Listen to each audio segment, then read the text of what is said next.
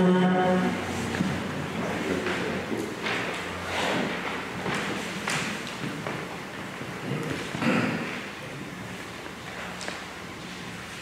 waiting on you, Deb. Oh, sorry.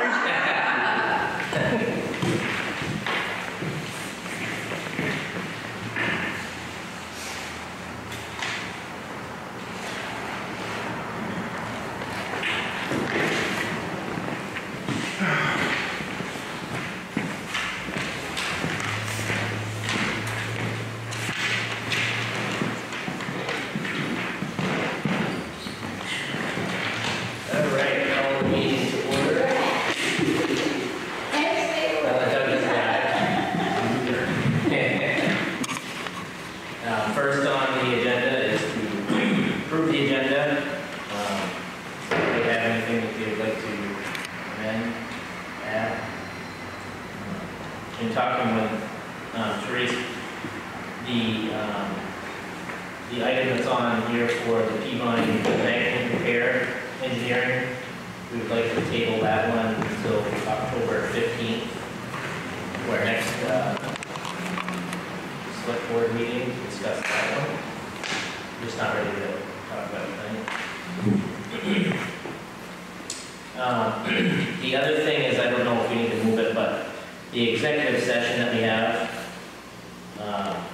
to discuss the employment of the new town manager, I'd like to move that up into the meeting. And I guess what I was looking at here is move it and be our first reports, motion, ordinance area, so we take care of any take care of any appointments and then move it to the executive session, because we're likely to have an executive session to talk about that. If we put it to the end of the meeting, there's probably no opportunity for anybody here to stay here and see it. So everybody's okay with that. So we're going to move the executive session to be our first reports, motion, ordinance piece.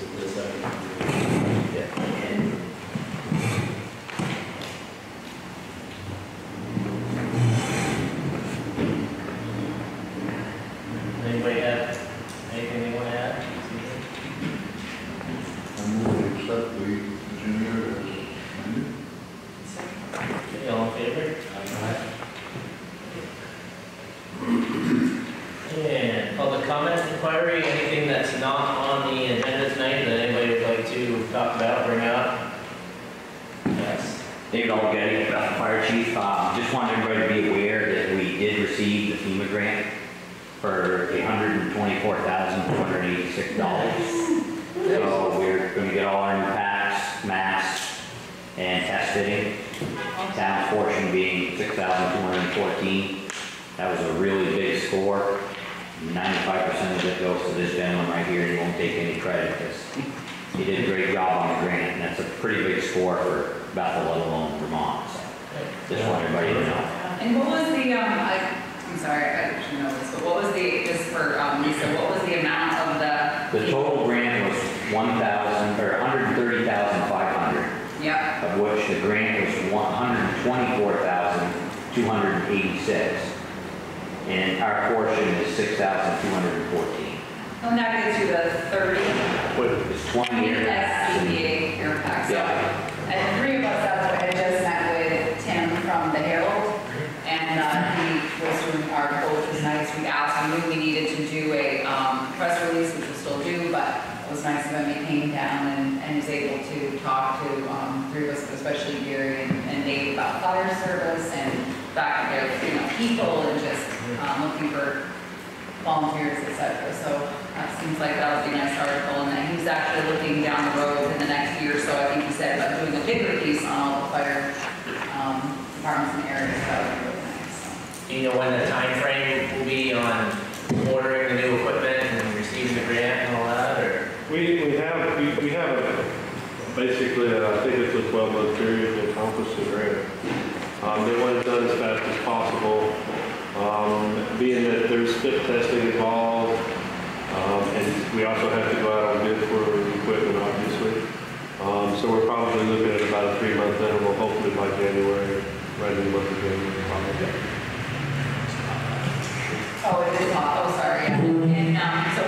6-month interval, and we obviously have the match already budgeted, and so it was interesting because one of the questions Tim asked was what the budget was at Harold, or for the fire department, thinking maybe it wasn't a big deal, and then he realized it was almost their entire budget. He was like, wow, this is a big deal. Yeah, So we'll be able to spend that money before. yes, before the end of June, absolutely. We don't usually have any trouble with that. Yeah. Congratulations, that's a big win for Good job, good job. Great. Anything else, public comment? Yes, I have a public comment, because I'm confused. I just saw at 3 p.m. that the skating rink is an item, and I know the committee has been working on this, and I was surprised that the committee is not forthright knowing about that it's on the agenda tonight, and that I just was confused that this is an item, and Dietrich is coming to talk to me, as you know, Chuck Washburn had approached her about doing a skating rink and basically donating all of the materials, and it's not this is not a permanent structure, this is just for the winter, and it's going to come down, so she said you had discussed it at a recent meeting, and so basically we're just trying to move forward with that to let her know, because Chuck wanted an answer, so I didn't really think of it, honestly, and I apologize, as a committee issue. So, because that's one of our items on our next. Right, you're looking for a permanent. Yeah. This is just a temporary, just for the winter, you know, thing. We're trying to get a liner for it, and Yep. and so I was just confused that the committee would know that that's what you're discussing. Well, I called, I had spoken to Dietrich about it, and he said we'd get you on the agenda, and we're on the agenda, and she's running late, but she'll be here tonight, and she had said all those things, that she was looking for a liner and all that, and that she talked to the rec committee, so, so my apologies, I didn't think of it as a big deal, since it was a temporary structure. Sure, no, that's fine, I understand that, and I'll make sure next time that I'm more clear about the relationship, as she works for the town as well, and recreation roles, so it does get a bit confusing. Yeah. So she'll be here shortly. Okay, thank you. Anything else?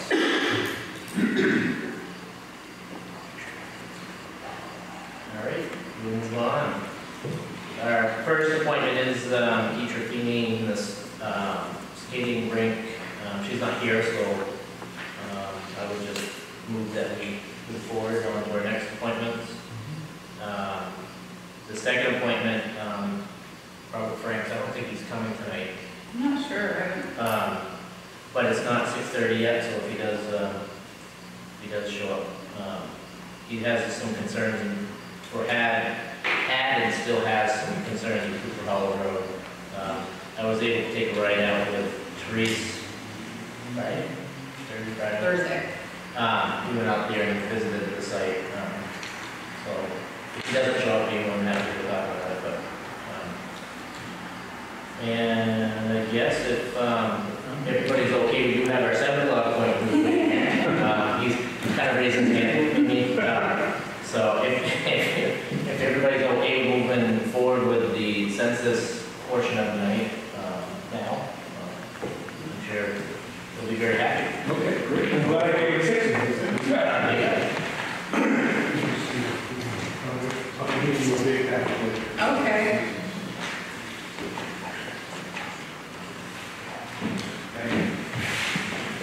Okay, well, my name is Tom Simmons, and I'm an employee of the U.S. Census Bureau. Is this a good place to stand?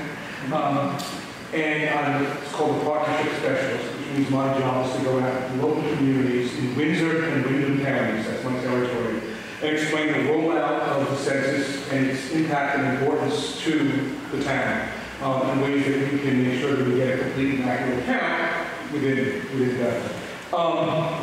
The rollout, of course, the census is something that's required by the U.S. Constitution every 10 years. So every 10 years is kind of a little bit of a learning curve for both town officials and for the communities. What is this and what's going on? And the rollout has actually begun with the address checking. The census is not delivered to people, it's delivered to addresses. So it doesn't go to Joe Smith, it goes to 15 Windsor.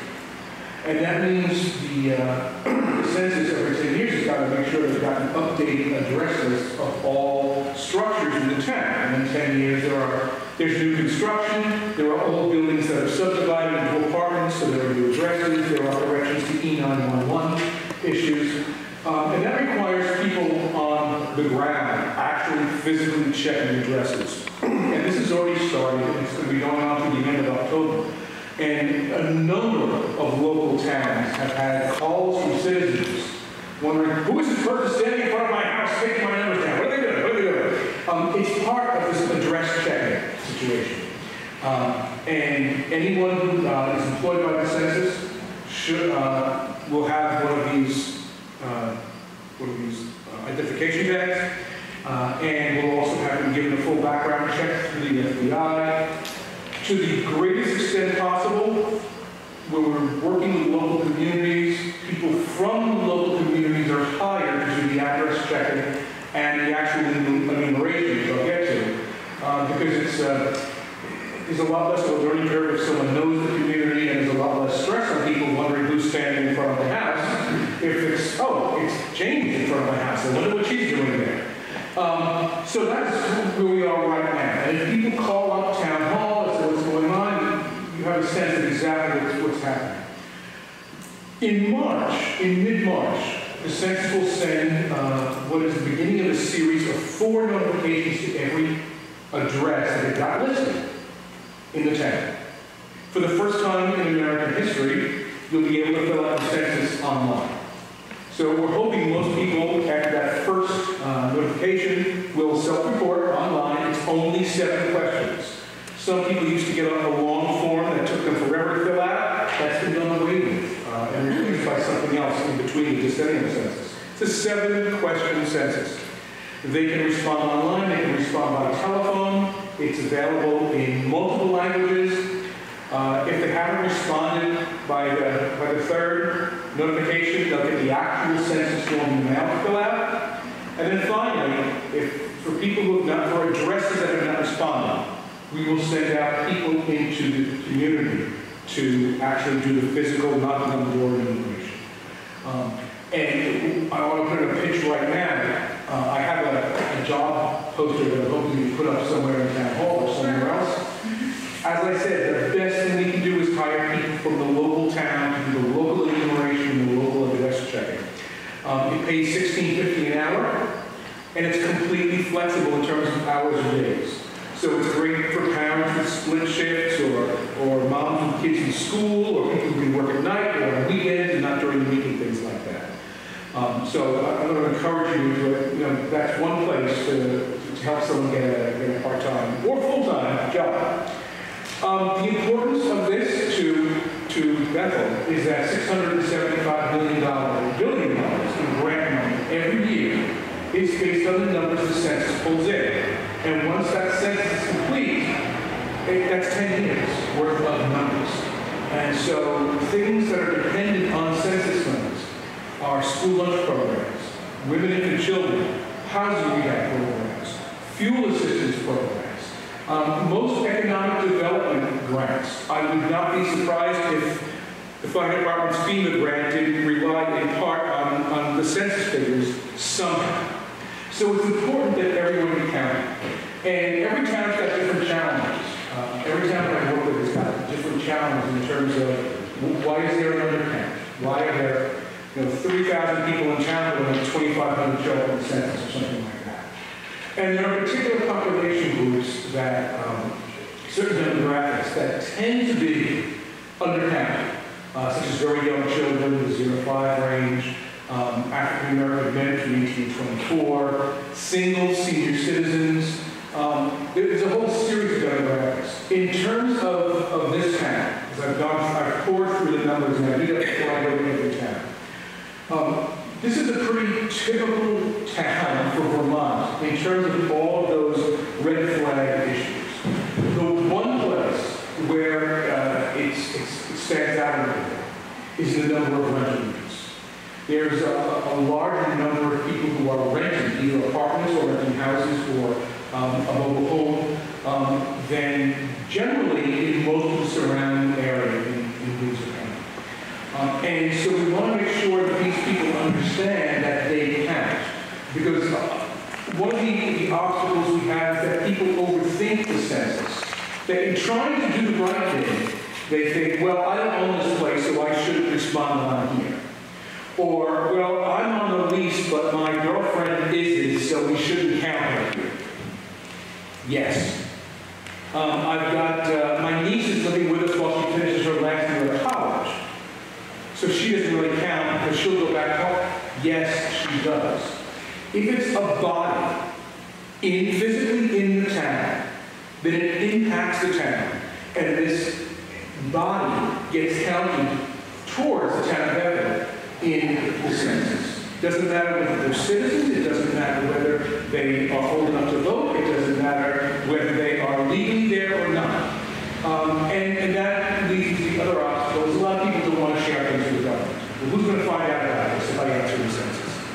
And the census is 100% confidential in that nothing, we are not permitted to release any data on a family or household or individual level.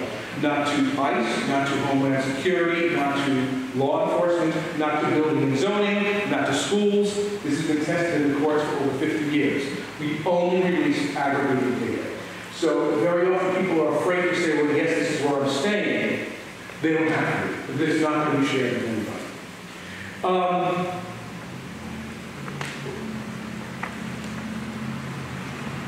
So that's the basic rollout. Those are the challenges we face. That we face. We want to make sure that every single person is counted. Ways the town can help with that, frankly, is like posting the job poster. If you hire people from this town, better for the town. If you have a listserv or a newsletter that goes out, put the blurb in. The census is coming. It's a once-in-a-10-year opportunity. Your child is 5 years old this year. Their entire school career for the next 10 years is based on the numbers that are actually produced. Before town meeting, make an announcement. Remember, because that's right around the time the census is coming out. Please respond. It's important. It's your civic duty. It's a constitutional mandate, and it affects the town. And then if there are any other organizations in town that are particularly trusted voices, because your local people are your trusted voices, that I should reach out to, I would want to know. Sometimes there's broad senior citizens groups or interfaith groups or groups who deal with particular demographics that would be important for me to speak with. That's the end. I won't take any more time of your meeting because I know you've got a lot of stuff on your plate. But if you have any questions or the audience has any questions, I'm more than happy to respond to anything that comes to mind. Thank you, Don. I'll take your job ad and get it posted to her office and she can look out on there. It's in here along with a bunch of specific talking points, the ones that I just mentioned that go into a little more detail, but I don't understand it for now. No. I'll give a website so put the job ad on there. That would be wonderful, and in fact, if it's all right, I can send you some words that are specifically made to add to a town website about the importance of the census to your community. Yeah, here, I'll call you right now.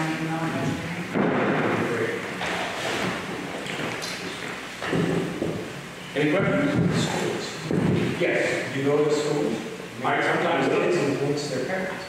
Actually, the census has a pretty broad program designed for schools. We actually have a statistics curriculum K through 12 so that the teachers can add that to what they're doing and teach statistics, but it also means the kids are bringing home information to the parents.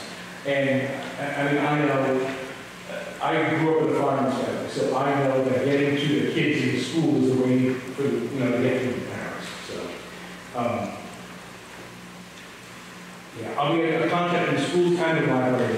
The library will have computers that people can use if they don't have any internet at home.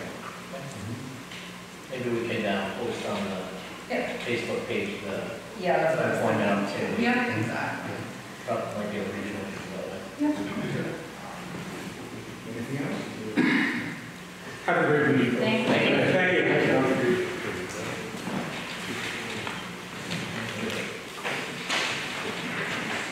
I don't see any other appointments in there, so if we could, what I would entertain a motion right now is that we would enter executive session to discuss the employment of the new town manager.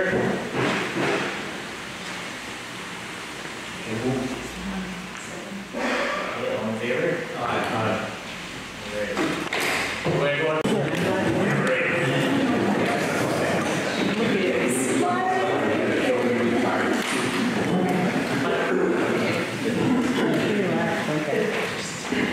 All right, so we are back in public session. So before we discuss the employment of the possible new town manager, Paul was just gonna spend a moment just to kind of take everybody through the process of kind of what these last 3 months? 3 months, The 3 months process of kind of like, where we started and how we got here. yeah. Yeah, it was a very, enlightening process. We started out with approximately 70 applications. We went through a couple of different placement services, so we got a lot of folks that really didn't have the qualifications right off the bat, but they came in across that. But we had to look at every one of them. And so I did, and then we whittled it down to quite a smaller number. It was 5, I think. And then we had a couple of folks that dropped out. We started doing interviews, first round of interviews, and we had a couple more one more that dropped out. And then we had, I think, 3 left in the end that we spoke with. And it was a very informative process. And I think it was good for the town that we did that, just so we could see, there were folks that were qualified for the position. So that's my speech on the process. We did have 3 members of the local community, James Strait from Bar Harbor Bank, and Penny Griffin, and Joanne Marshall were also on the committee, as well as the select person. And so it was good. We had good input from them also, with their backgrounds in personnel and things like that. And I also just want to add that, the 3 candidates that it came down to, I would say that all 3 of them were very well qualified. Actually, in some cases, more qualified than last time. Last time we had kind of maybe a bigger pool. But this time I'd say the 3 that we had, could have picked any one of them that were really qualified, and all 3 of them come from small town type organization. So very familiar with Bethel. So pretty fortunate on that. Use that cold window. I can't get out. Okay, so I would like to make a motion that we, like to move a motion that we offer the position to Therese Kirby.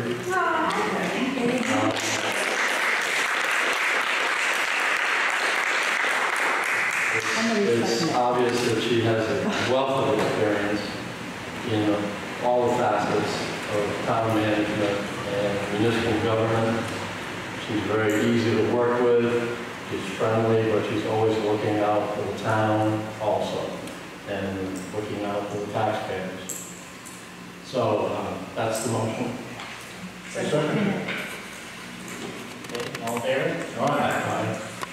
Great. I would make a motion to allow Dave, Eddie, and Chris Jarvis to enter contract negotiations with Therese to present the contract to the Selectboard on October 15th. Okay. Second, all in favor? Aye. All right. Did you get all that, Lisa? I'm working on it. So Chris and Dave are... Yeah, so the second one is just to give Dave and myself authorization to have a negotiation. And then if everything goes well, we'll present that back on the October 15th board meeting. If it goes well, that would be I just go. May I ask a question, and will the town be looking for a financial officer or? You don't know that. It'll all depend on first ironing out details with potential new town manager, and then how the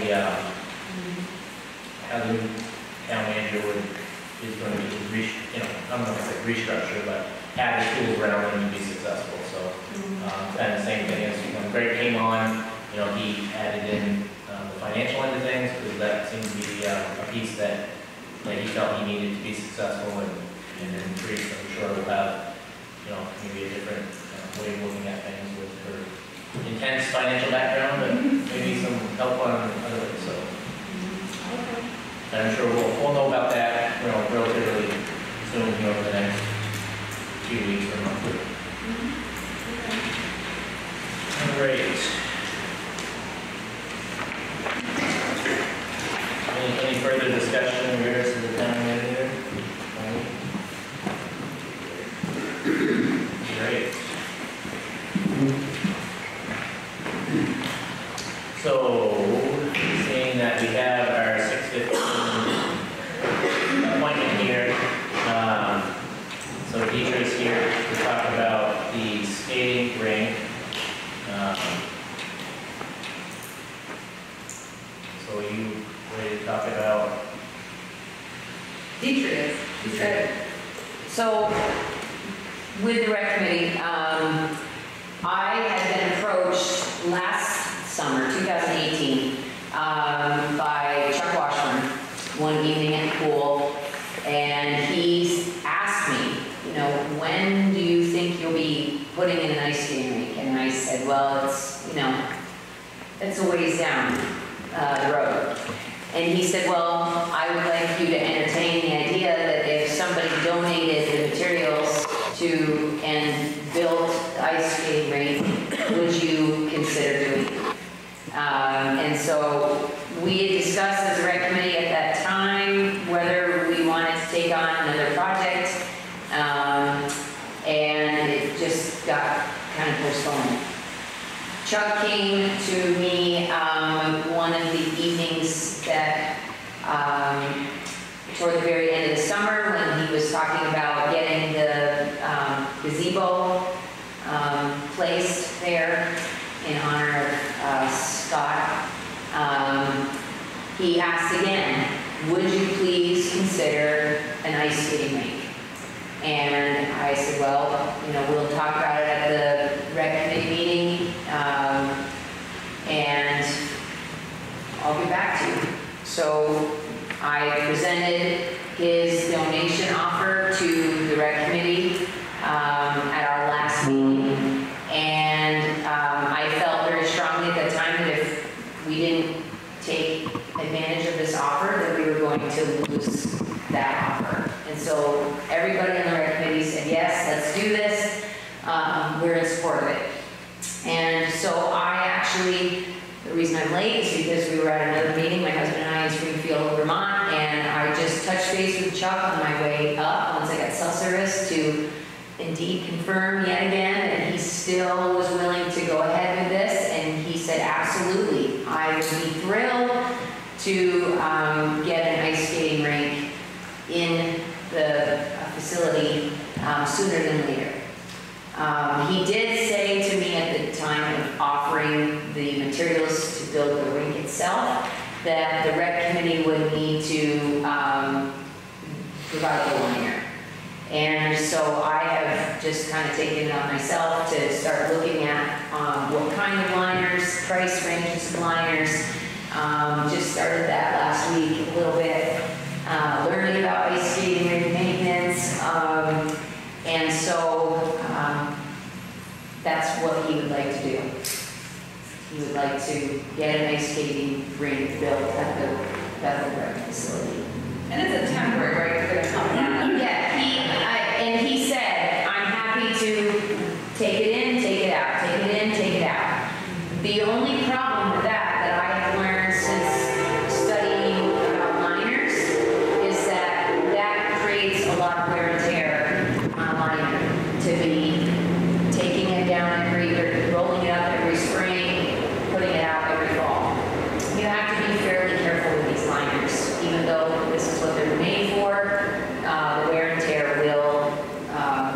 ruin them eventually.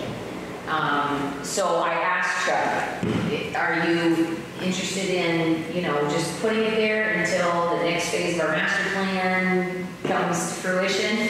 And he said, no, I don't mind taking it down, or, you know, we take it down, we put it back every year. So we have that as a possibility of either leaving it in place for a few years or taking it down and putting it up to the down.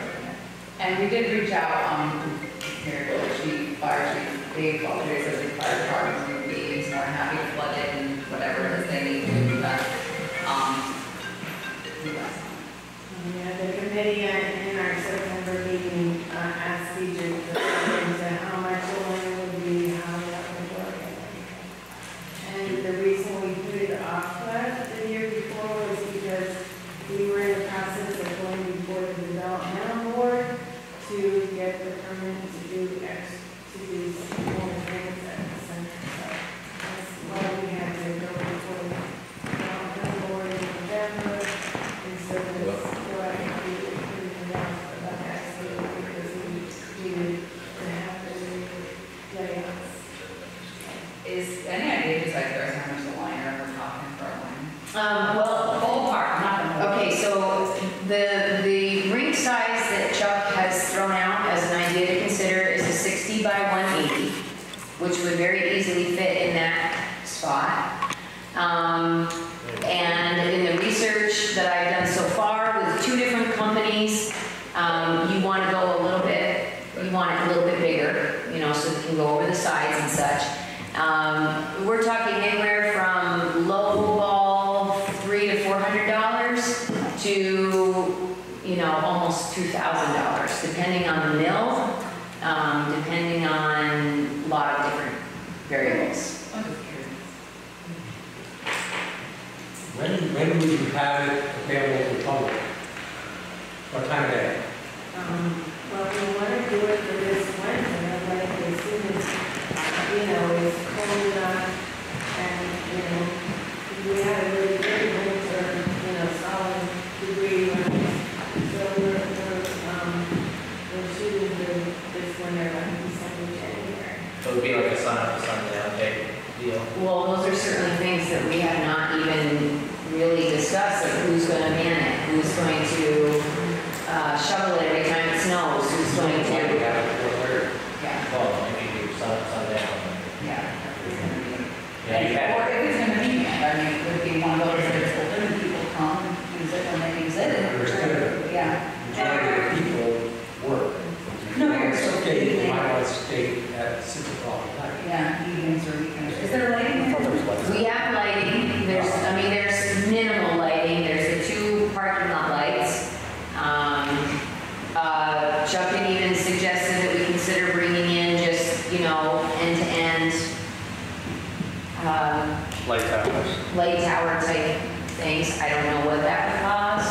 Maybe people in town that are really excited about a nice skating park would donate the use of light towers. These are things that we have got to figure out. And another thing I think that we need to figure out, that area is not plowed too. I mean, there's only plumbing to the Floyd's driveway. Oh, I already talked to the road foreman about that, yeah, because your other issue where the snow is coming off and then going in underneath and damaging the benches. So they talked to the road foreman and told them, okay, looking for more plowing, if the state would come in, and that we need to remove that snow on a regular basis so they didn't come in and stand in benches. Oh, okay, because I was concerned, because I know that. Oh, absolutely. It's only plowed to the driveway of Floyd. That's right. Floyd's, and that's like, well, the question, roads is always, you know, they working it. You're right, yeah, that's right, that we don't, and that was it, and then I found out about your concern about the snow going in on Main Street. Oh, okay. You may have even already done this, but reaching out to Rochester, I know they have a public skating rink, temporary one they put in right behind the school every winter, and they may just have some pointers about, you know, getting it cleared off, and how that functions. Well, and I was thinking too, you know, there are a lot of people in town that have been pushing for the ice skating rink, I post to the Bethel Rec Facility Facebook page. I mean, I did as the pool director. I could certainly reach out and say, look, this is something we want to do. Who would be who would like to volunteer to help us maintain it? And just make a list, and then just after different snowstorms, okay, you're next on the list. Would you be able to help get the ice skating rink shoveled off? Or, I mean, there's a lot of different things that we haven't really even discussed or shaken out yet, but it's certainly something that I could put some time into. Yes. I just want to make a comment that I've known about the possibility of skate park, but with people in town, I've been approached probably by half a dozen or more people that are excited that we're even considering putting in a temporary skate park. They think it's a wonderful idea, that it'll get a lot of use, the ice skating rink over the winter. And there's a lot of people that used to play hockey and they don't have any place to go. And I think this would be a good thing for people who don't want to travel all the way to West Lebanon or somewhere else, that will give them the opportunity to do something that they love. And, I mean, I guess the way I'm thinking here is, I mean, it's a temporary structure that you're building, so I don't see the need that you need even the select board approval for that. That would be based on, the facility head and the rec committee and the town manager, what that may be, to do that. If we were talking like a permanent structure or something like that, and it wasn't part of the master plan, then probably the select board would have to weigh in on that. But if it's a temporary structure, the rec fund has you have money in your fund, that you can use as needed towards that rec facility. It seems like it's pretty good bang for your buck, for a little bit invested to get a lot out of that. I would just, I mean, I think the only thing that I would just tread on is, I think it's a great idea. I think just, obviously you need to iron out the fine details of like David was saying, the hours, things like, who's going to see it, will we want to time, or would you close it at night, or, would you buy shovels and leave it there for the public, or whatever that is, I mean, cost-wise, it seems like it's pretty inexpensive to do that for what you get out of it. And the other thing I really like about it, I don't think everybody is, that the goal eventually is to get that a year-round facility. So I really do like the opportunity to have something there in the wintertime rather than just have a big snowbank that's plowed up against the parking lot and there's nothing going on there for 6 months a year. Because we do live in Vermont and there is snow for 6 months of the year. So getting in there and using it, even if it's January, February, March, it's probably 3 months a year. That's great. Maybe there are some other programs that you can, Friday night thing or Friday something. We do have people sliding down the hill.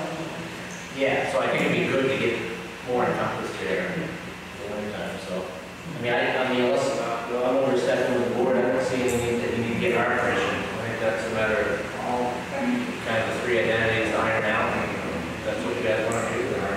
Yeah, like listen. I was thinking that we need something for the kids to do. Doesn't have to do something that's I know that Adrian also spoke to Chuck and we kind of talked about, even down the road, if this is a hit, like a warming up, keep donating skates and things like that, so that for children or adults, right, that to the skate, that you maybe some skates there, that they could borrow the back and There could be snowshoeing. About any insurance liability or any of that kind of topics? That's the same thing, it's like the pool skate park, it's always use at your own risk type thing, so. I mean, it might require some extra signage or something like that. Yeah, we'll reach out to the LCT, I'll ask Wade, because it sounds crazy, but sometimes those things don't actually sign for specific reasons, but I'll reach out to Wade. I'll keep on an email tomorrow, make sure and let him know if you want. I can email Wade and ask him any signing or something restrictions for them. I just got a question for Dave's professional opinion on what it would cost to put lights, the existing, like a spotlight or two on the existing poles and pull the power from the light poles there and have them on a timer so that they would go from like 4:30 to 8 or something. Light poles, meaning the street lamp light things that are. Go right there in the parking You're lot. not calling. Do what you want to do. I do have a point that when we got the approval from the development board, they gave us our approval, as long as we didn't get extra lighting there. Some things you can also look into is maybe getting somebody, like one of the rental companies, United Rentals is one of those to donate a hour. It might just be a special weekend, landscapers, something. I mean, they're When always, lights go out, they're always great. everybody skiing in the dark at your own risk, I guess.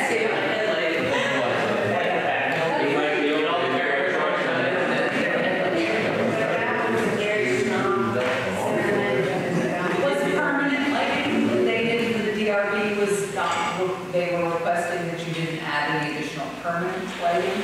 Yeah. Did they make that your permanent contingent on that, or was that just a? Yeah, so it's a contingent on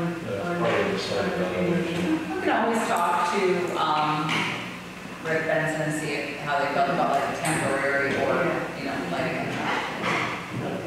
I don't know if there's anything much they can do about it. So, but just would be. I mean, the only thing you could get into is if like the town had a noise ordinance passed. But we can, Dark or certain maybe noises. just ask, just out of, Usually it's more because you know what I'm you trying to say? shine in somebody's house, it's more than everybody neighbors. Yeah, so we can, just courtesy, just send Rick an email. Just how tall would we have to go, Dave? Because I don't know. You probably want it to, how long is it? 180 feet. 180 feet? Yeah, 65. You probably want to be 50 feet in the air. On each end. Wow. On the light. And you're talking 600 watts of light. Probably less than that, probably deeper. Equivalent of 600 watts of light on each end. And that's, you're not going to read down there either at that. Right. And it might even be, if you get it started this winter, and let's say you only had it open during the daytime, if you get enough users. Right. You might Right, attract, see the interest. you might attract the one user that says, hey, I work for so-and-so, or I can donate this. Or, I think you'd be surprised at what people would donate their time or money We or just need to know start somewhere. Yes. But I would get this good as a moonlight. That's right.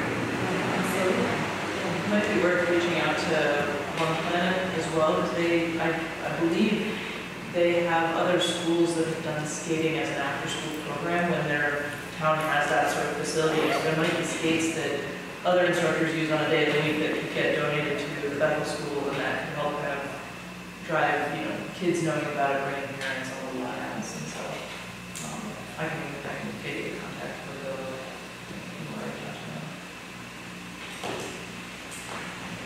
Any further discussion?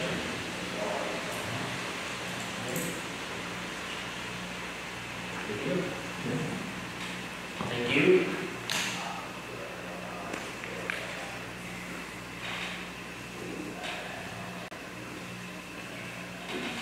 All right, I'm going to assume that our other appointment is not coming tonight.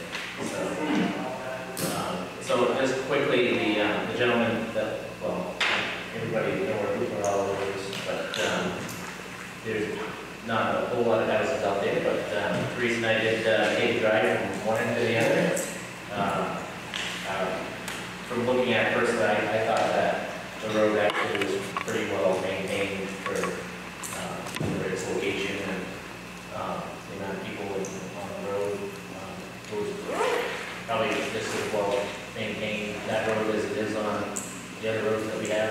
100 feet. I didn't see anything, I guess there was a lot of work that went on. We put a lot of work into that road this year. And it may not be perfect, but it's an ongoing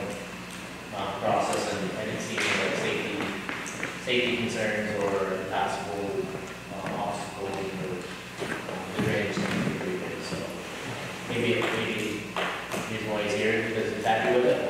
I don't think so. I'm not sure.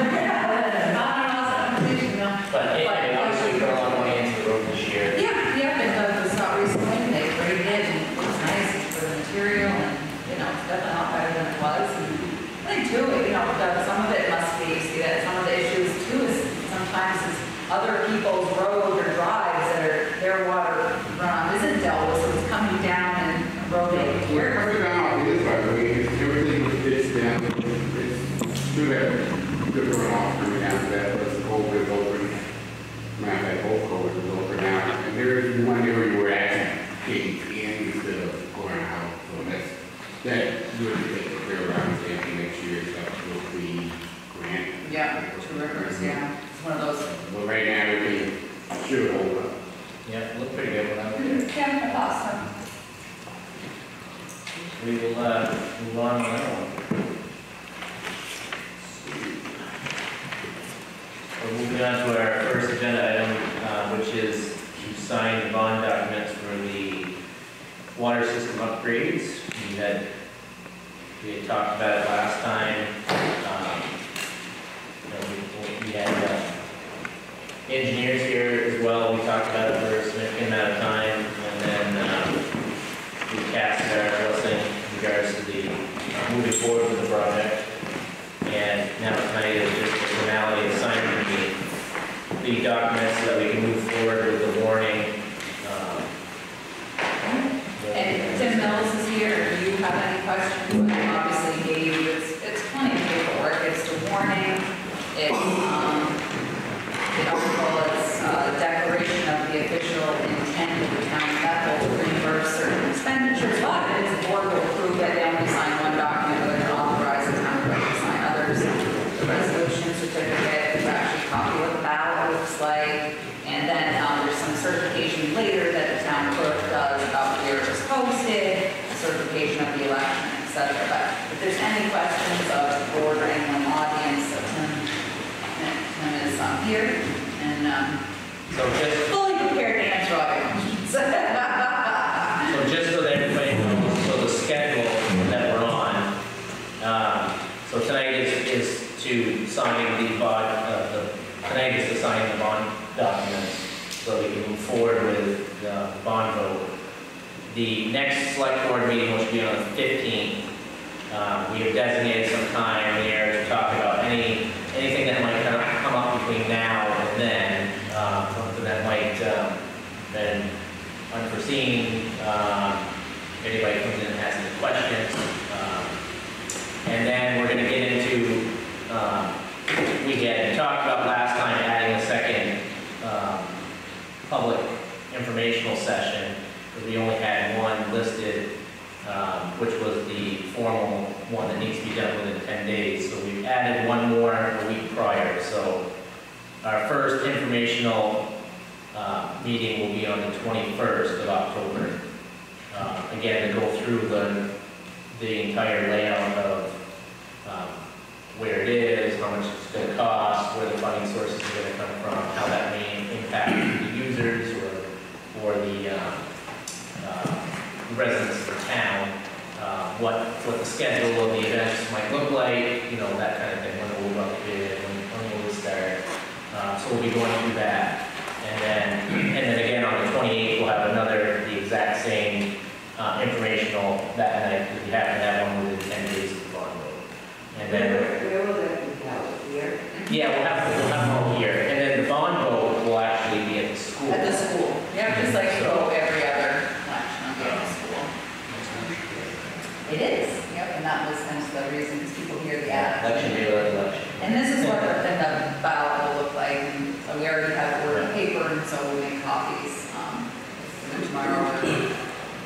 So Wednesday, we'll make the ballot and give it to Pam, we've already been collecting people's names or addresses that are maybe smokers on their board report to make sure that they would go before they go, or we're getting the absentee ballot to them.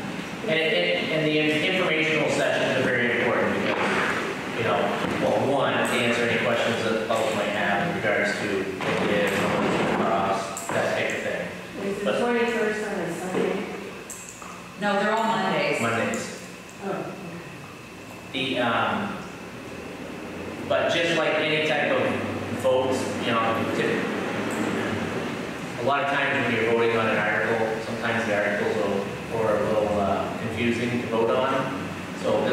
same, where even though at the last session we had talked about, you know, how much the system's gonna cost, and then after different pots of revenue money that the town has the ability to take advantage of, which we're in a very, very good position to come away with all, you know, all or even more of the money that we thought about. We still have to, so I'm just gonna make it up, but let's say the town only has to pay, last time, $1 million of the $2.8 million water system. We still have to put it out there saying that we're having a water bond vote of $2.8 million. So that doesn't necessarily mean that the taxpayers are gonna have to come up with 2.8, but it does mean that we have to start with the total encompass of the project, and then as those funds come in, then we take that off the top. But that information will all go through over the next couple of sessions that we'll be doing, and then the 2 informational nights we'll be able to talk about that thoroughly. I thought it came down to 600 pounds. Yeah, he was just using Yeah, round just figures. round numbers, I mean, so tonight is just kind of more of the less informative, more boring, just sign the bond document so we can move forward to the next step. And then the next select board meeting, there'll be an open spot to talk about it if needed. And then really at this point, we're going to wait for the 2 informational nights that we will have here on the 21st and 8th to talk about it, so. Yep, and the brochure, I know that Elliot, Wayne, is helping with the brochure, right, Tim, as part of the, Yep. yeah. I wouldn't be willing to throw a number out there at all right now. We don't even have our 60% meeting is until October 2nd. And that's only for 60% design layout. So we haven't really come hard and fast. Any number that we have is speculation, although we do have some certain guarantees to a point from the drinking water division. We're not going to be on the hook for a lot, but we are going to be responsible for some. Right. And we still have some unknowns that are out there. Right. I think for us too, the biggest, or one of the great things is obviously is that for us, there is obviously that there's the 50%, which is great, but then there's still more, possibly 25%. But that really is all hinging on a positive bond vote on November 5th. That's the big deal right there, is that because some of this money is first come, first served, we know what we can get, but there's more eligibility for money that we can also qualify for, but part of that is we must have a positive bond vote November 5th that goes through, and that puts us a little bit further ahead of the line. So, tell your friends. Yes. And it's going to be very important. Because, you know, we know just like anything that, you know, goes out there, that information gets strewed in different ways. And you know, the last thing that our town wants is to have uninformed voters going to the polls on the 5th and voting down. Because what that means to the town is, regardless if we vote this up or down, we have to move forward with a project. If we don't, then the state of Vermont is going to end up revoking our license to drinking water. Yeah, we'll be in violation of our permit to operate. We'll be in danger of having fines imposed upon us. They'll put restrictions on our system that we would definitely not want to see. And if you do have a negative bond vote, these boil water notices and these repairs, they're going to become the norm. And we're right on the cusp of this system giving itself up. I mean, the positive thing right now is that the town is in a good position right now, just because we have started this light work over the last 1.5 to 2 years. So we've already been moving forward with the project, and now with the potential revenues that are out there for different categories, it has set the town up for, well, one, we have to do it no matter what. But now, instead of us just making it up, instead of us having to pay $2.8 million out of our pocket, now maybe we spend half that, or a third of that, you know, or less. But So- there is a reality that's in Yes, yeah, absolutely. yeah. I was just as plainly as he just said that. Yes, Yeah. absolutely. And, Yeah. and again, like Tim said, they're still working through some of the figures on, you know, how much of this revenue we can use, how much we can't, some of the pieces of the galvanized system, the lead piece, and things like that. But at the informational setting, we'll have those numbers. I don't know, do we have a firm permit from Ashland on that we will know by that date? I think that she was more, she didn't give, she said that the money was there if we qualified. Right. That's what she said, so. And part of that is that we've been identifying the segments in the ground to prove and verify that we have galvanized iron, so it qualifies for the lead reduction. And I've more than done that. I completed a packet last week I sent to the engineers that covered almost every street of this project. So, I mean, the future's bright. This is the time. And again, the faster we move, the better opportunity we have to collect these revenues. Yep. You know, if let's say the bond vote didn't go through, and then let's say we're back here again next year at the same time, doing this all over again, we could be looking at the same cost of the system, but with less revenues, you know. So it's very important that we take advantage of whatever revenues we can get to do this. So. They have one of their biggest pots of money right now. Right. And they are pushing everybody that has projects like this to move. It's time.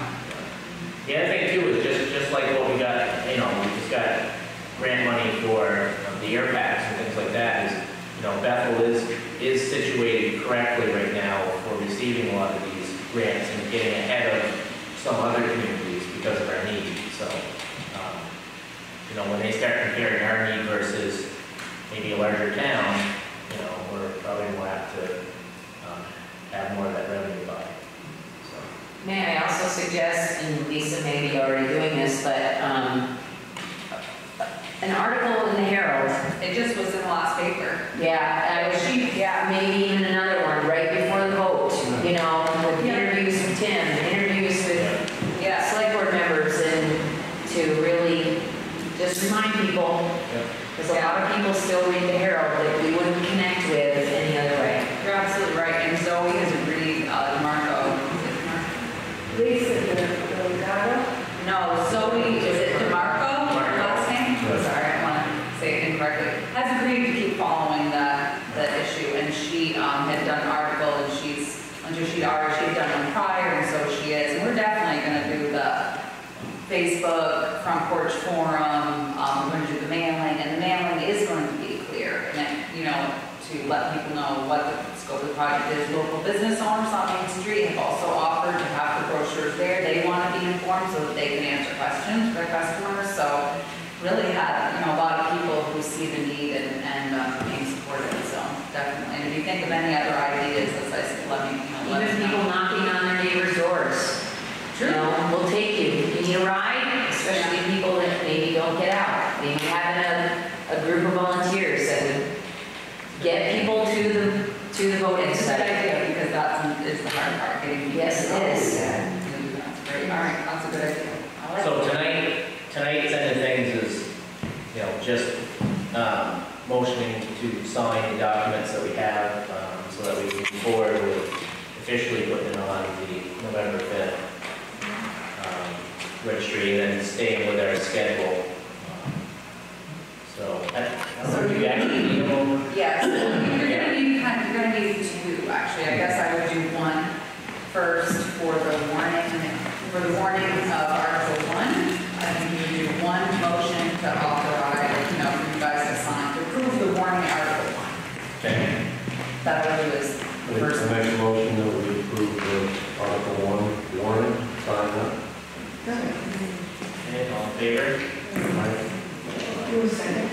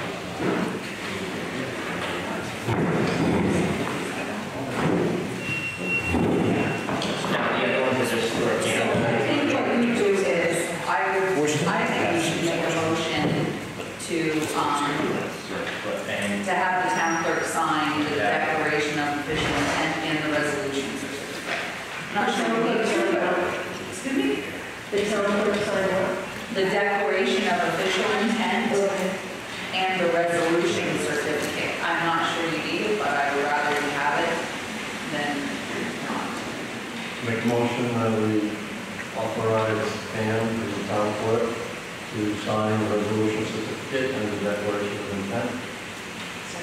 Okay, all in favor? Wait, Okay, first, normally I'll get back to Paul.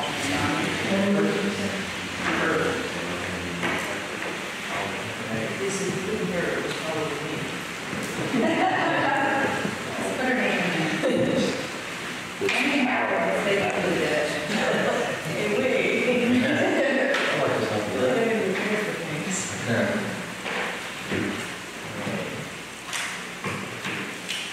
All right.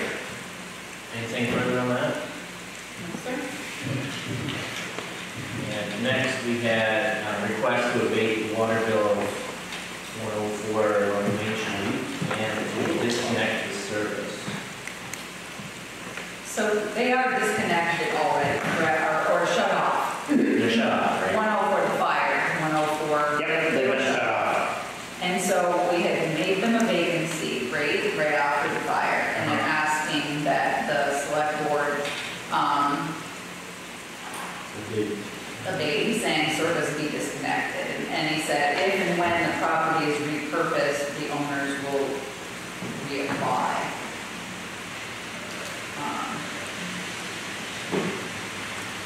So obviously with disconnecting the service would come with the disconnection and reconnection fees. Yep. Right? But, so what we had done was build in the vacancy rate, but obviously the building is, It is vacant. it is vacant. And what they're asking for is that they no longer receive a bill, and then this one is abated. And I know in the past, you have done, you abated, and you made this when you know what's happening with the property.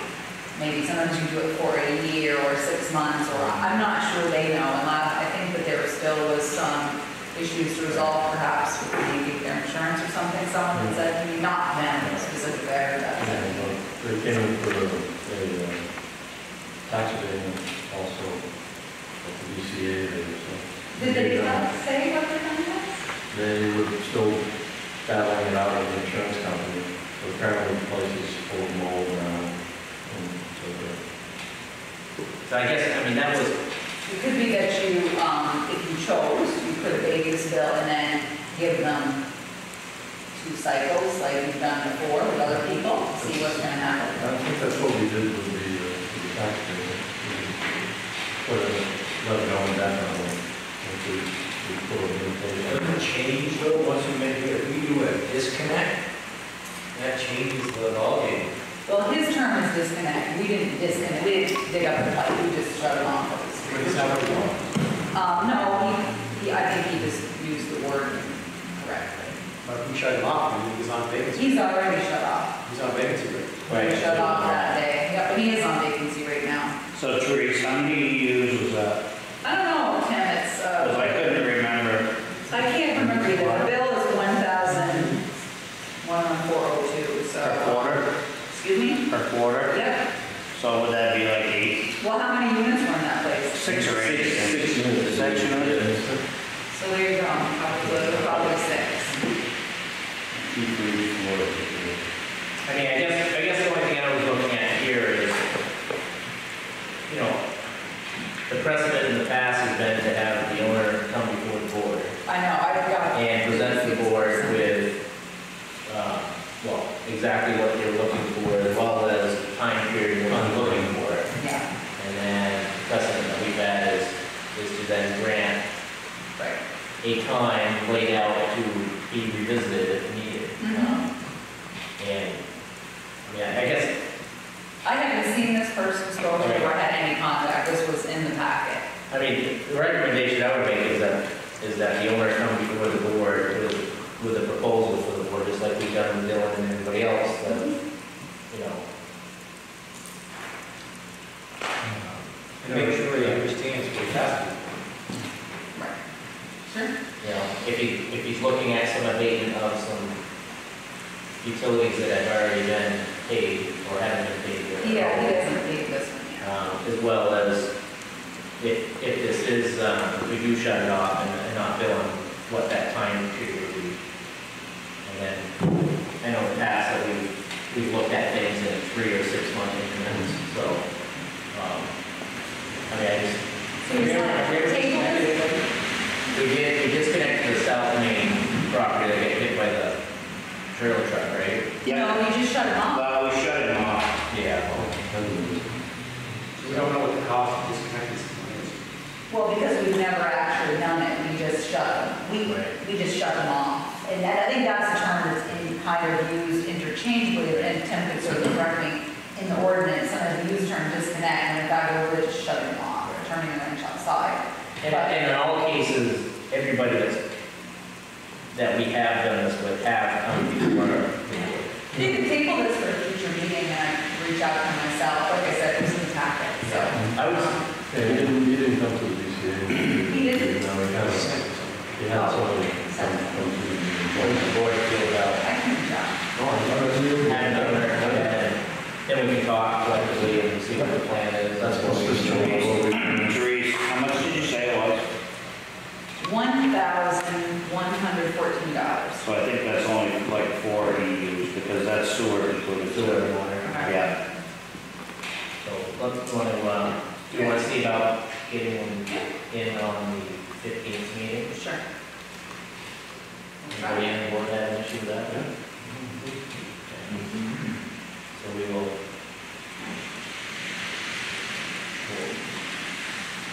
Try to get them on for the 15th meeting. We have the P-Vine, we have a couple of FEMA projects that have taken a little bit longer to get out there due to some engineering need to be done. So one is the P-Vine culvert replacement project.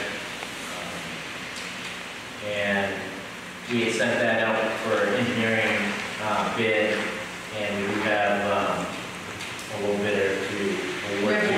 One.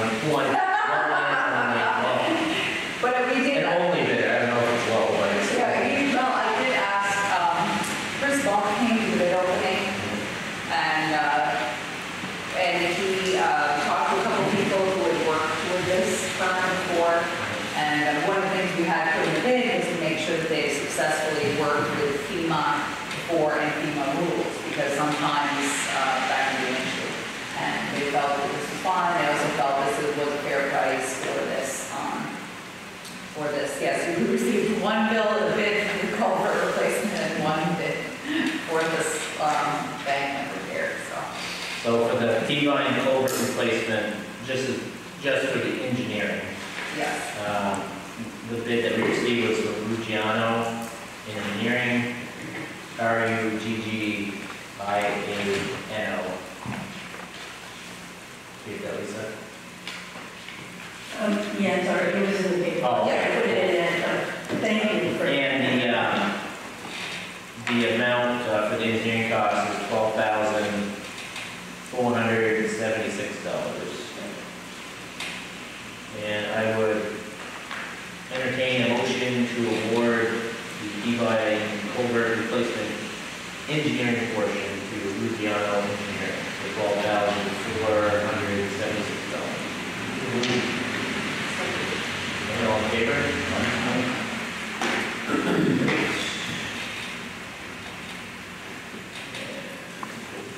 We get some FEMA update, including Line Bridge.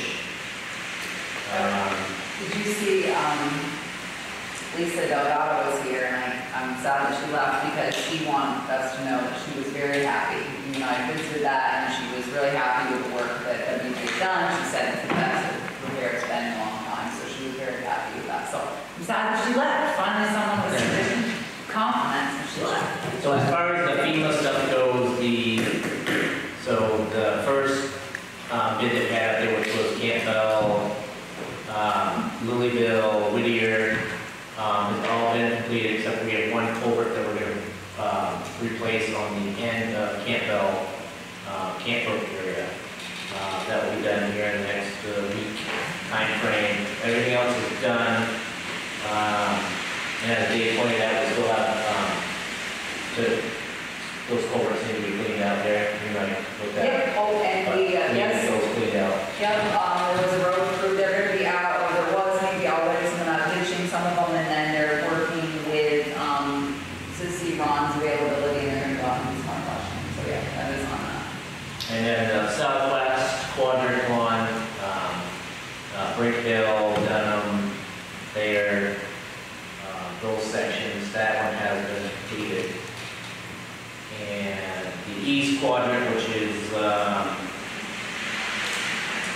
which is Sanders, Christian Hill, Arnold, North Main Street area.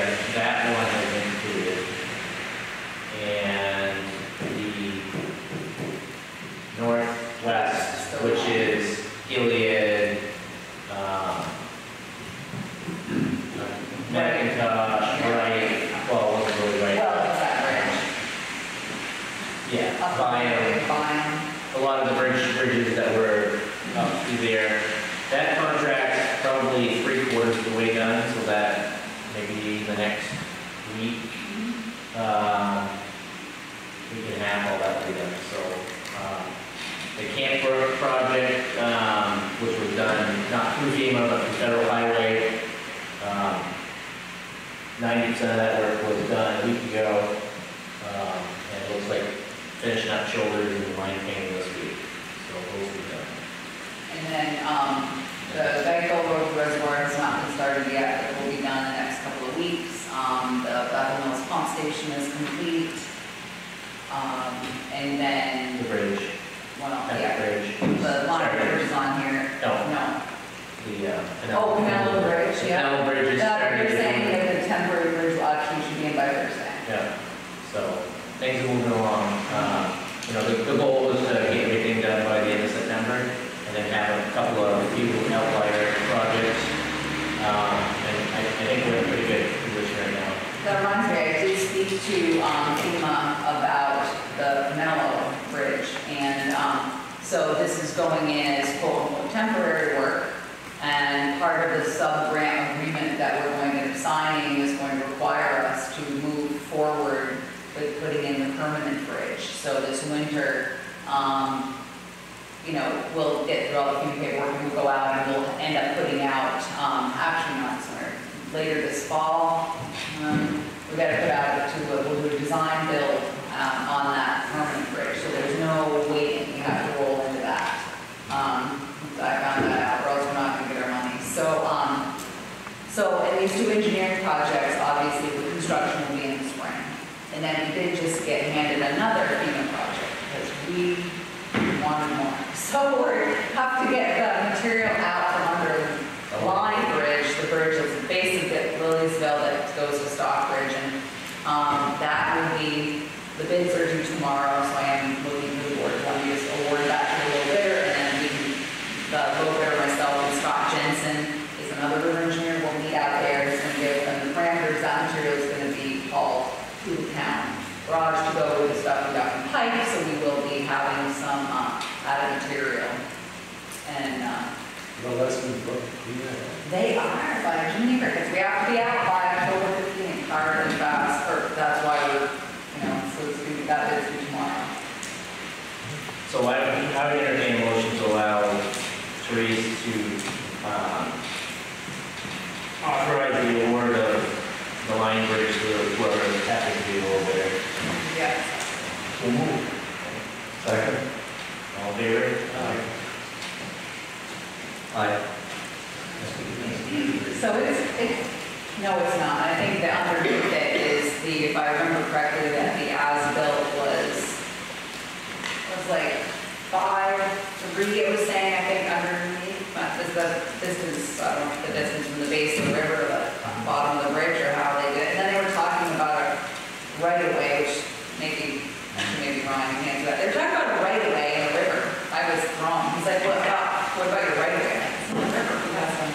Right, yeah, it's not going to be too much different in the right way. We have rods and roads. Yeah, no, I just didn't realize that we were in the river, that there was an owner, so that we would have a specific right-of-way. But, so he's going to come down and meet with them, they offered to do that, which is nice. But it's not much more than a one-day project. It's a 1 day, maybe 2 day. Yeah, It's how small much cleanup. material is there, so more than 100 cubic yards. I've been told, so that, whatever. It's going by the 100 yards. So, that'll be done, and then it seems like we're on a roll to get things wrapped up, so.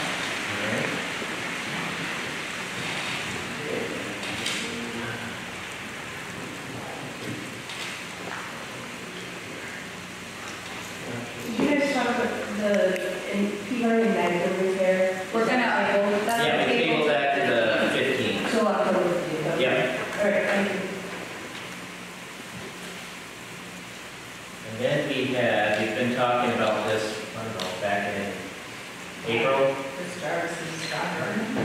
No, not yet. I'm the holdout guy. I had nothing to do with that.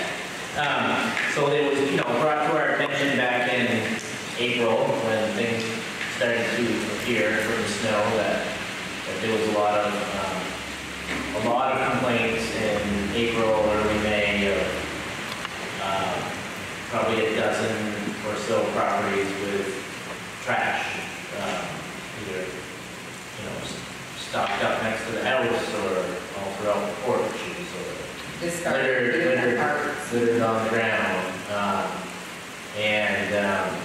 And we did a little research of which that the town doesn't have any type of ordinance that governs trash, junkyards, and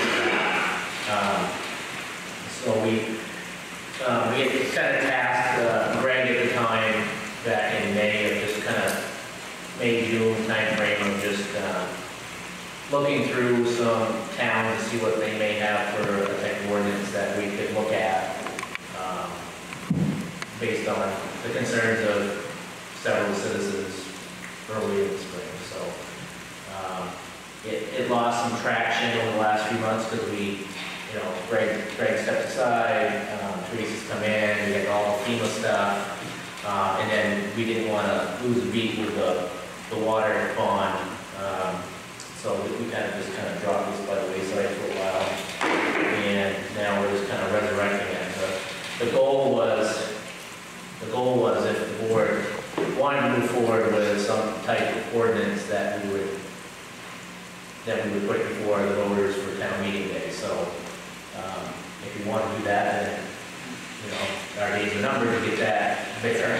I think we agreed upon prior that there was nothing that the board here was going to push on ourselves. It was going to be that we would best position it to the taxpayers for town meeting day to vote on if you so choose.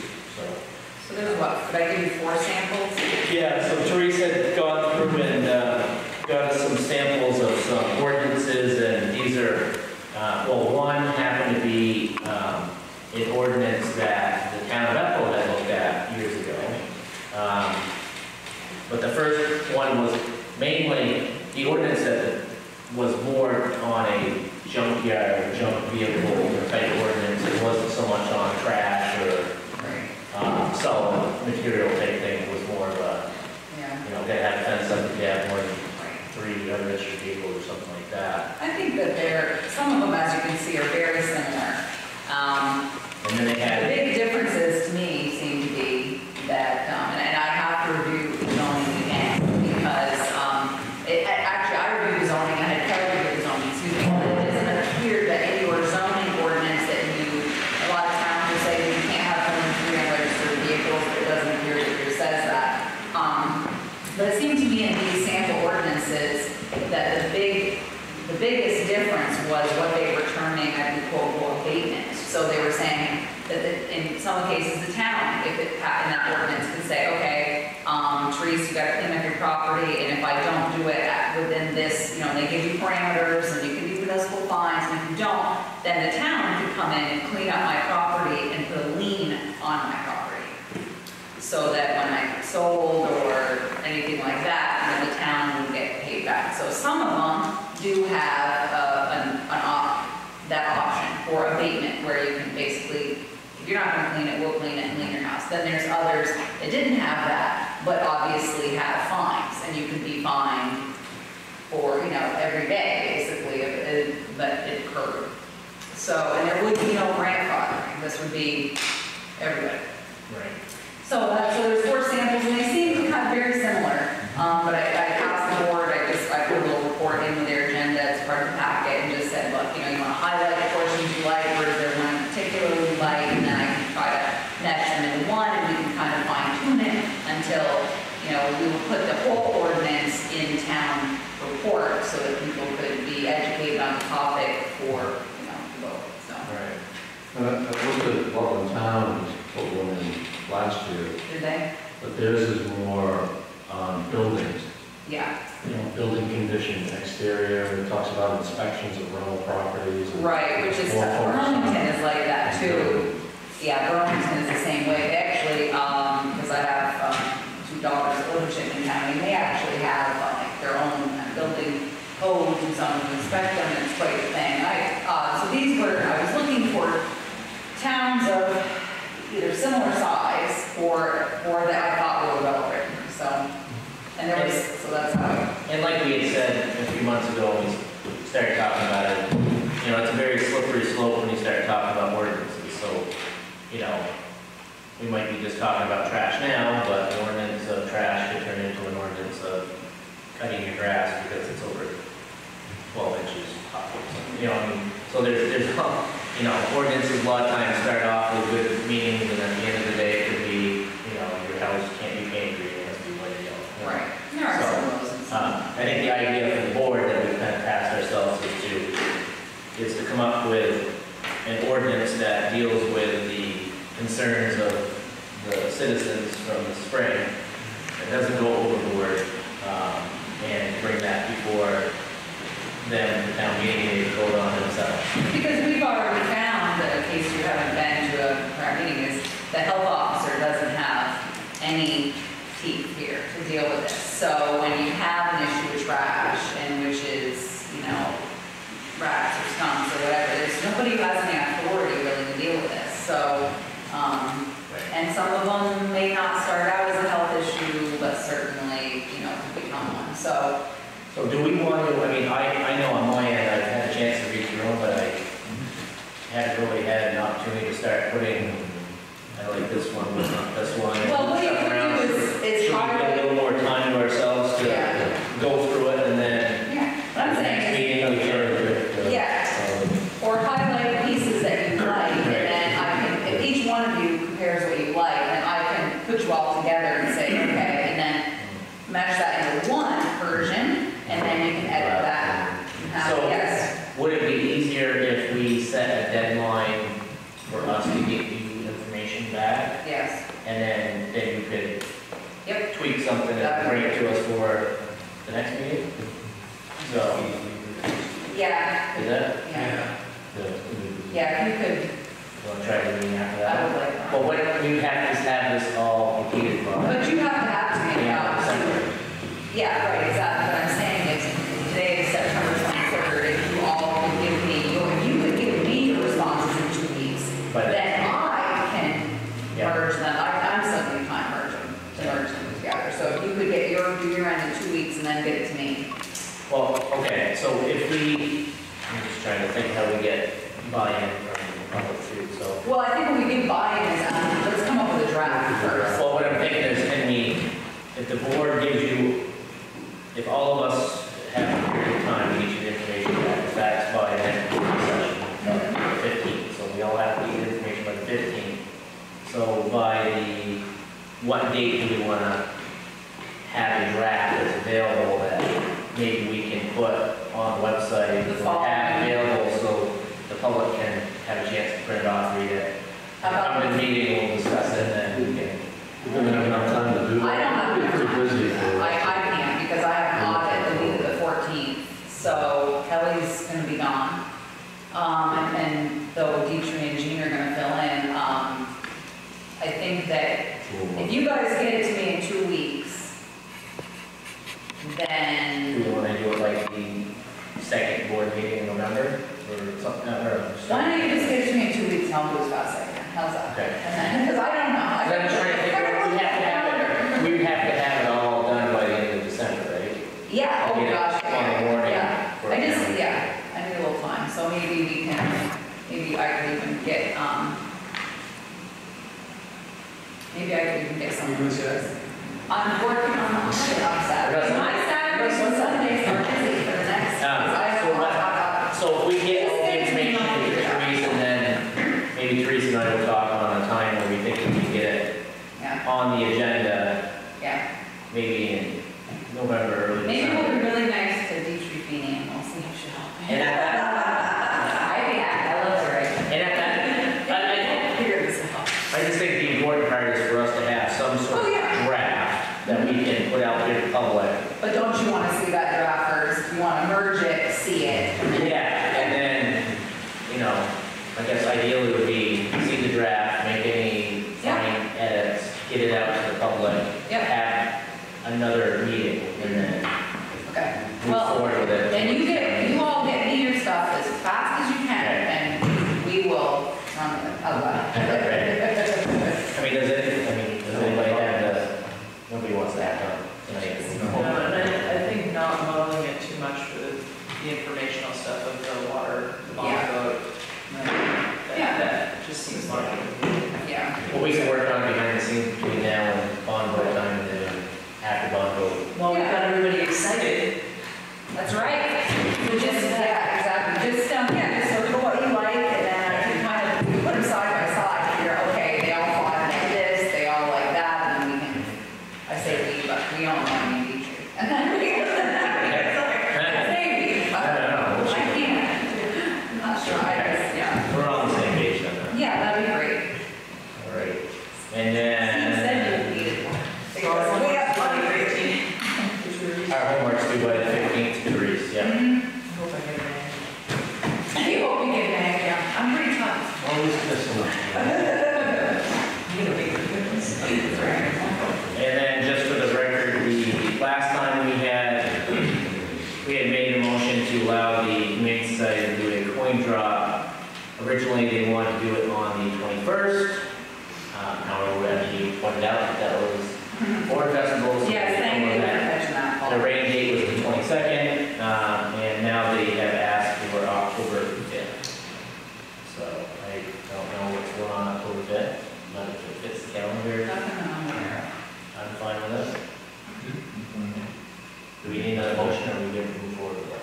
Why don't you just do it? You already signed it, but you approved it for the rain date, so why don't you, Right. A motion to yeah. allow the Humane Society to do a coin drop on October 5th at the designated area on Church Street.